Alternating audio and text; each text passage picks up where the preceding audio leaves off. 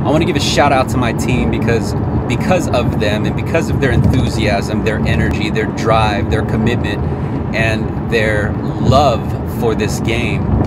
Not only are they winning, but it's allowed me to win too.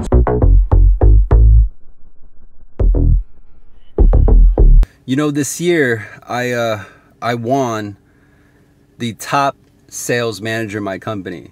So of all sales teams and all the sales managers within my organization, I was the top sales manager. And I want to share with you how I was able to actually achieve this milestone. For those of you who've been following the channel for a while now, you remember that I also won last year's top sales manager in the company. For those of you who don't know who I work for a national size recognized multi-billion-dollar mortgage lending institution. We have over 3,000 employees all across the nation, over 100 teams all throughout the nation, and I'm fortunate and blessed to be hustling alongside with every day the #1 team. And so I want to share with you because I think some of you are maybe on a path to where someday you might want to become a manager, or you just want to understand the ingredients of what it takes to win. So however you're viewing this video right now, I want to share with you how I was able to achieve consecutively this title.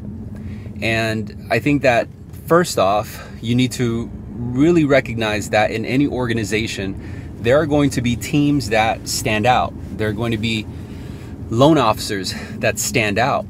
And this happens in any environment. You could be with a small company or you could be with a national size company like mine. Either way, as a sales representative, you are quickly going to find out through KPI reports or production reports or shout outs or monthly sales rallies who the key players are, who the movers are, who are the ones at the top.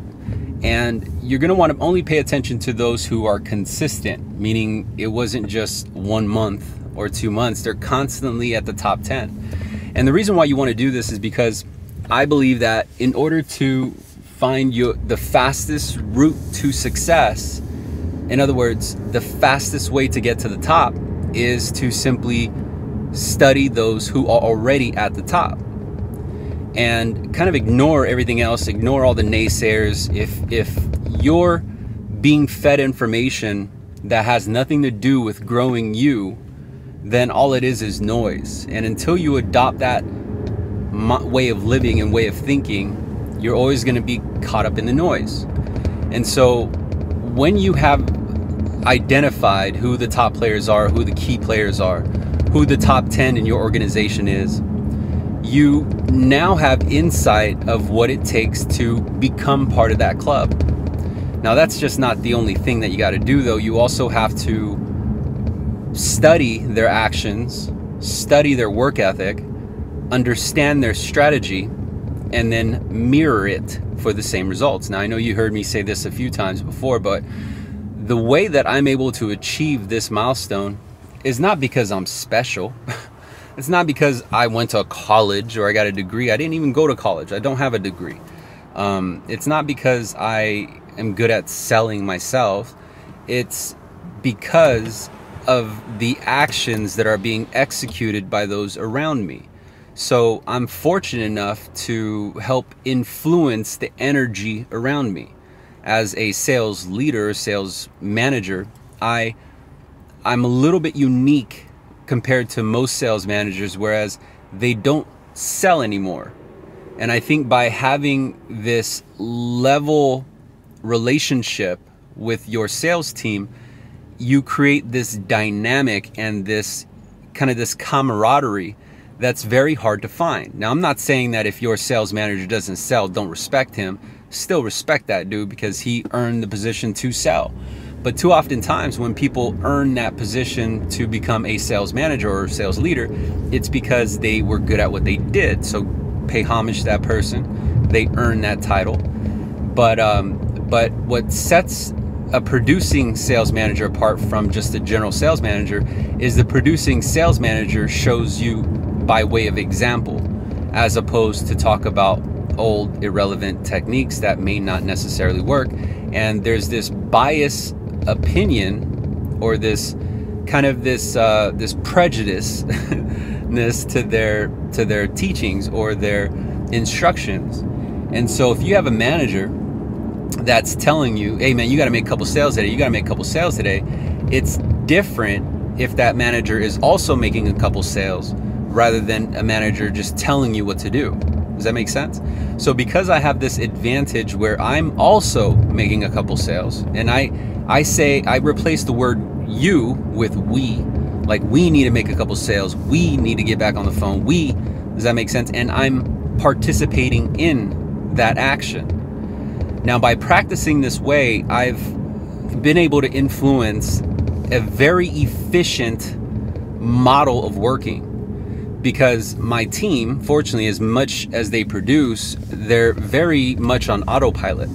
So in other words, it requires very little management from me, besides, the tedious one-offs like the fires you put out, the customer service issues, or the coaching. But besides that, because we're all on the same level and we're all trying to achieve the same goal, fortunately, I've found a way to hack the system so that I free up enough time to produce sales myself. The upside is I make more income that way, of course, because not only am I making income from the override of my sales team, but I'm also making the income from the override of my own closed sales. So I've been able to find kind of that sweet spot.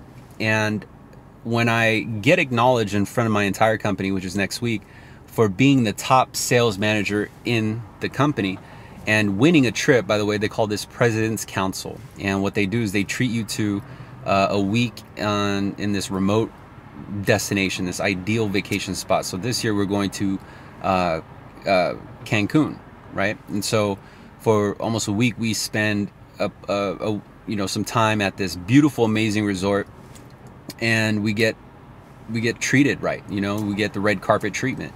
This huge suite, amazing views, wonderful food, lovely events, prizes, and different events throughout that time that we're there. And I'm grateful. I think that it's awesome that the company pays its top earners in this way. This is as a reward. But when I get acknowledged for this feat or for this win, I will make it a point that it's not because of me. It's because of the actions of my team. It's because of their choice to take the challenge that they face every single day with a smile, to go in every single day in, day out, and make it a game rather than make it a grind. You see, I think the difference between the top team versus the bottom team typically has to do with the energy within that team. And so if that team is filled with the energy of scarcity, fear, stagnancy, complacency, they're not necessarily driven, they're more kind of burnt, and they're finding reasons why they're not winning. So they might look at other teams that are winning and say, oh, it's because of this, or oh, it's because of that, as opposed to look at the other teams and say, man, if they could do it, we could do it. If they could do it, I wonder what they're doing so that I could do it too. Instead of looking at the other teams as kind of motivation and influence, they look at other teams as, well, it's because they get favored treatment, or it's because they get the red carpet, or because they get these secret Glengarry leads.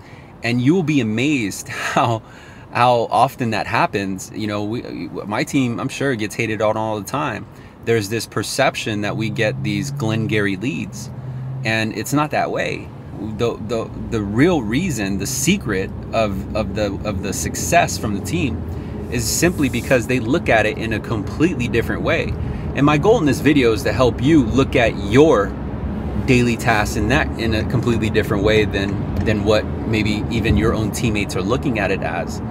And I promise you, just because you're on a specific team doesn't mean you need to run to the beat of that team. You can isolate yourself and create your own rhythm. You can create your own success regardless of what team or surroundings or influence you have immediately around you. So if you're on one of these bottom level teams, that doesn't mean you have to be a bottom level player.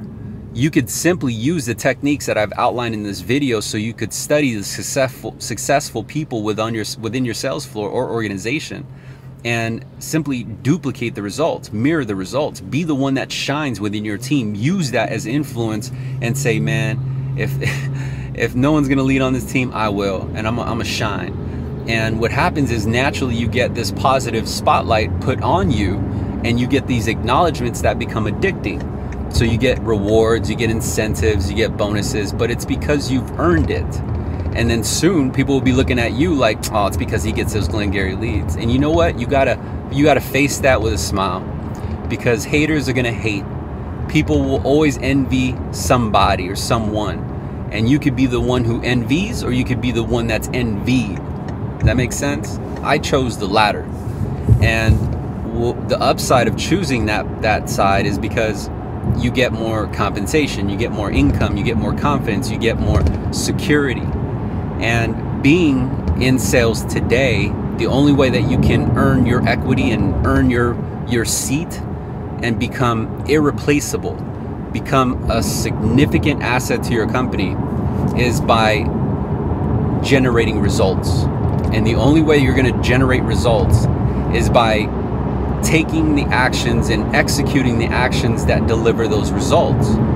Well, what are those actions? Well, you look at the people who are already generating those results, and they'll give you a perfect example of what actions are needed in order to produce those results. So I hope you find this video helpful. I want to give a shout out to my team, because of them and because of their enthusiasm, their energy, their drive, their commitment, and their love for this game. Not only are they winning, but it's allowed me to win too. So this video's for you. I appreciate you guys. And here's a fun fact, is a lot of the mindset techniques and hacks and wins that my team does, and as well as I do, I share it with you on this feed. I share it with you every Thursday in the Breakfast of Champions, which is, by the way, 8:30 a.m. to 9 a.m. Pacific Standard Time every Thursday. YouTube, Facebook, Instagram, Twitter. You're going to want to join that feed, because you could pick apart what those actions are that can generate the same results for you, regardless of what team you're on. It's all about your paper, boo-boo. So if you're committed to get those results, if you want to get those accolades, if you want to get that recognition, or hell, even if you don't, if you just want to see your bank account balance go up, then you got to stay close to the people who are making the moves. And the people that are making the moves, follow @Sales Remastered on YouTube, Facebook, Instagram, Twitter, Snapchat, LinkedIn. Wherever you are on your social media platform, the chances are Sales Remastered is there too. Be sure you add it to your feed, because you're always one content piece away, you're always one video away to unlocking a challenge that's holding you back, so you can break through and reach your potential. I hope you guys like this video. Please like, comment, and share. You're going to want to hit the subscription button or the like on the page if you haven't already, and add me to your stream. And I'll see you guys in the next video. Bye.